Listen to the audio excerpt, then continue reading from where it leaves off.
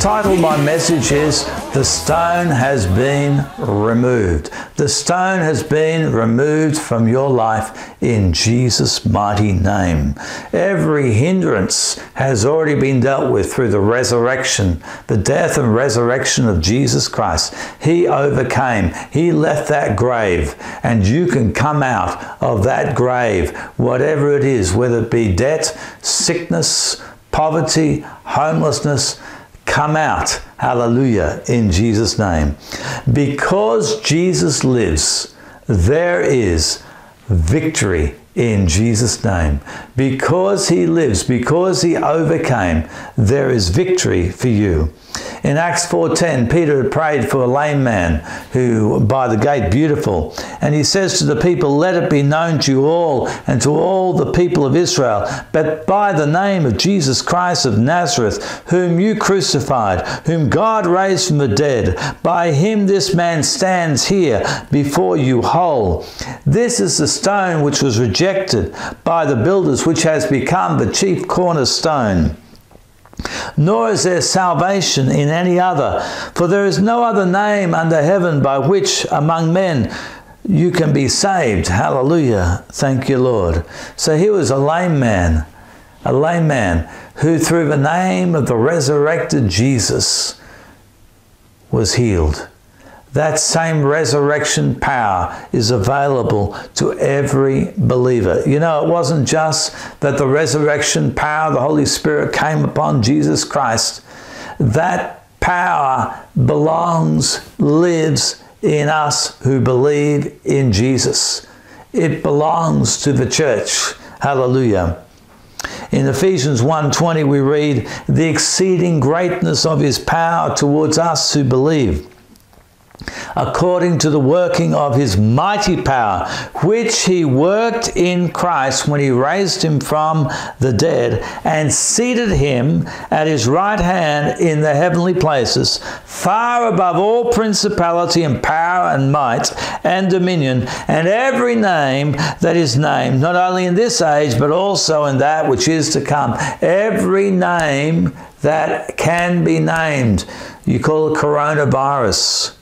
You call it HIV, you call it cancer, you call it osteoarthritis, you call it blindness, you call it deafness.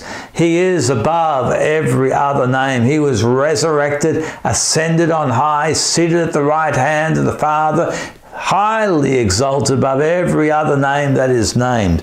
That is our Jesus. He is not dead, he is alive. And he put all things under his feet. Praise God. Your sickness, your problems are under his feet, and gave him to be head over all things in the church, which is his body, the fullness of him who fills all in all. Hallelujah. Now Jesus is seated at the right hand of the Father. He pours out the Spirit of glory. He baptizes his church in the Holy Spirit. He gives us his peace, his love, his joy. Hallelujah.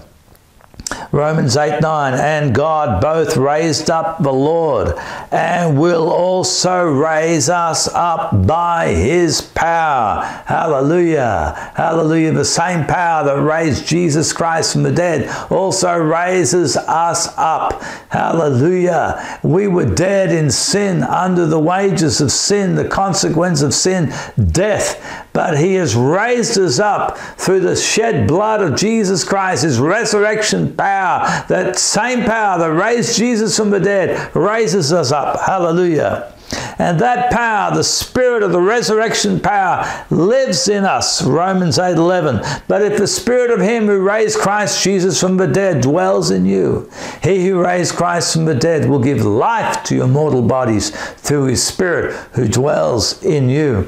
I remember about 20 years ago, I was in Paraguay and I went to a hospital. The Lord told me to go to a hospital and start visiting people.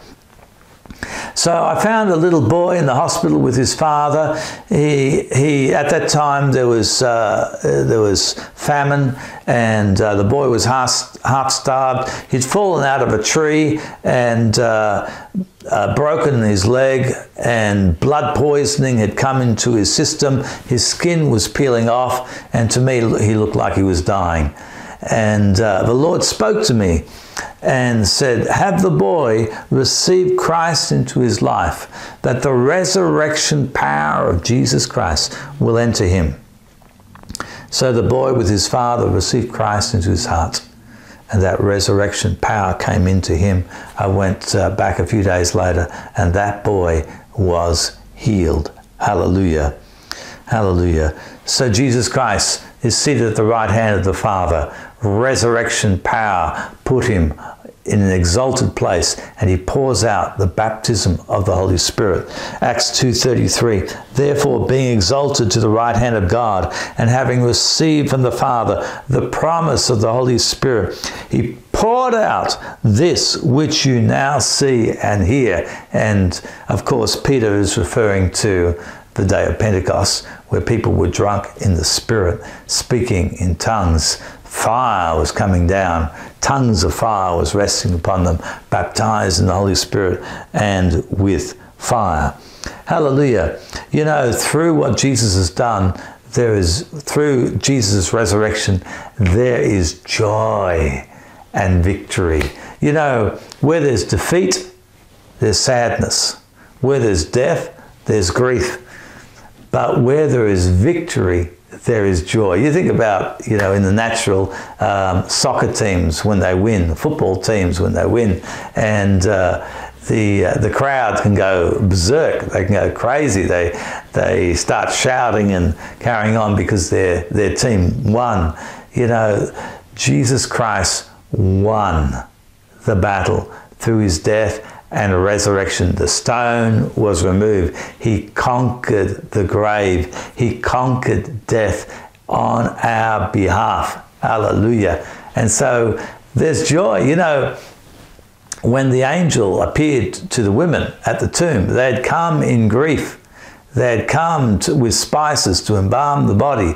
They had come in grief, and the angel appears to them and said that, you know, Jesus will go before you. And so to go and tell the disciples. And so the women, they rush off, and it said with great fear and joy. Hallelujah. They come in fear and they're in grief, and they go in joy.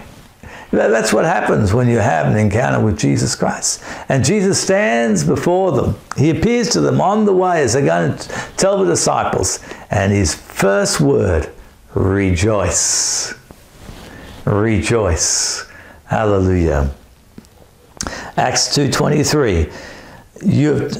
Peter's preaching to the Jews. You have taken by lawless hands, have crucified and put to death, whom God raised up, having loosed the pains of death, because it was not possible that he should be held by it. For David says concerning Jesus, I foresaw the Lord always before my face. David was seeing him always before him. For he is at my right hand, that I may not be shaken. Therefore my heart rejoiced and my tongue was glad. Moreover, my flesh also will rest in hope. Hallelujah. Whatever you're facing, rest in hope. Hallelujah. For you will not leave my soul in Hades, nor will you allow your Holy One to see corruption. Jesus Christ, his soul descended into Hades, where the Bible says that he preached the gospel, took captivity captive, and ascended into heaven. His soul was to say, nor will you allow your Holy One to see corruption. Hallelujah. 3 days, and he was resurrected. You have made me to know the ways of life. You will make me full of joy in your presence. Joy unspeakable in the Holy Spirit. Hallelujah. Hallelujah. Hallelujah. Thank you, Lord. Let me pray for you. You know, there are many people who are facing difficulties and challenges at this time. I'd like you just to close your eyes. Just close your eyes. Forget about me. The Bible says, think on those things which are from above. Looking unto Jesus, the author and perfecter of your faith. Jesus Christ is raised from the dead.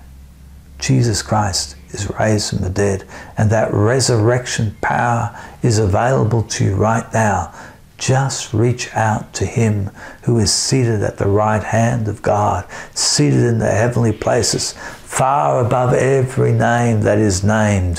His name is above cancer. His name is above coronavirus. His name is above arthritis. His name is above blindness. His name is above deafness. His name is above your mortgage. His name is above financial problems. Father, I pray, have mercy on all those who are watching in Jesus' name. Heal them. Deliver them. Those who are tormented with evil spirits, deliver them. Those who are afraid of getting coronavirus, set them free. Give them your peace. Put a hedge of protection around them. I plead the blood of Jesus Christ upon them. I speak resurrection power upon those who are watching. The resurrection power of Jesus Christ. I speak upon you in Jesus' name. Resurrection power. Resurrection power. You who are suffering from cancer. Resurrection power. I rebuke the cancer in Jesus' name. You who are in fear, you who are in pain, I speak resurrection power of Jesus Christ upon you right now. Resurrection power, resurrection power. Come into you. Come into you in Jesus' mighty name. Resurrection power, the spirit of resurrection, the spirit of Christ, dwell in you. Come upon you. Break the chains. Break the chains. Be loosed in Jesus' name. Thank you, Lord. Thank you, Father. Thank you, Lord. Thank you for delivering your people from pain. Thank you, Lord, for delivering them from all types of fear, joblessness, sickness. Thank you, Father. I give you glory and praise. Amen and amen.